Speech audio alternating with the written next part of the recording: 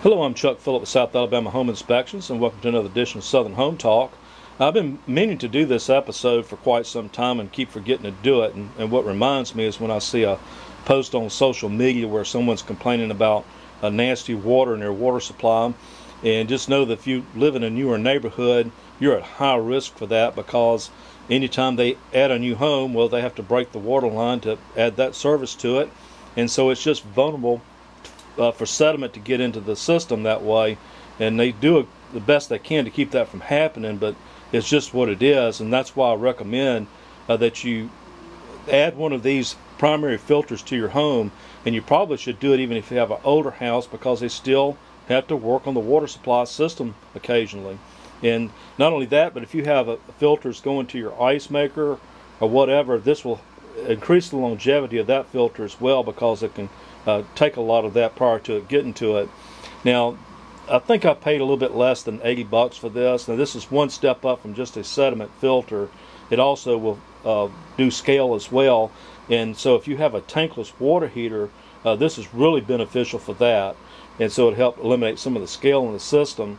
Now, this particular filter system here has 1-inch connectors, and that's what most of them are going to have.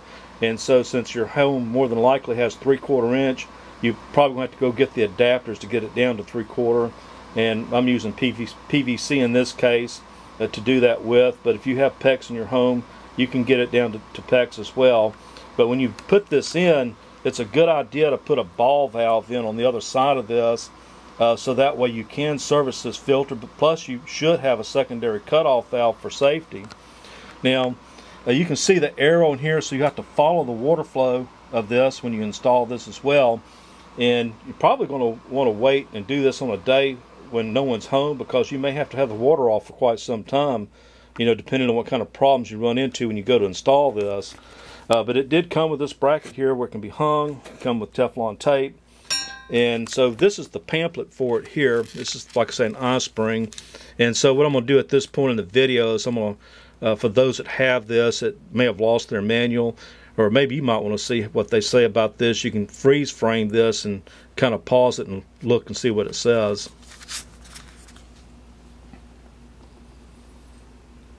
Hopefully you'll be able to read it.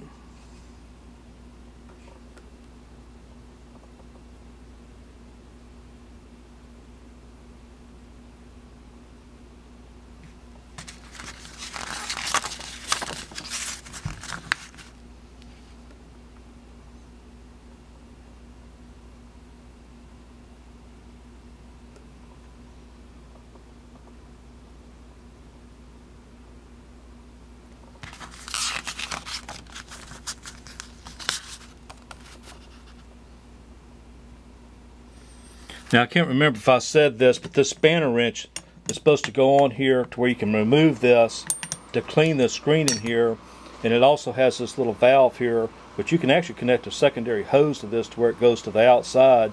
You can kind of purge this as well if you see any kind of sediment at the bottom. This is really a really good primary filter system for the home. Thanks for watching, guys, and hope this has been somewhat informative as well.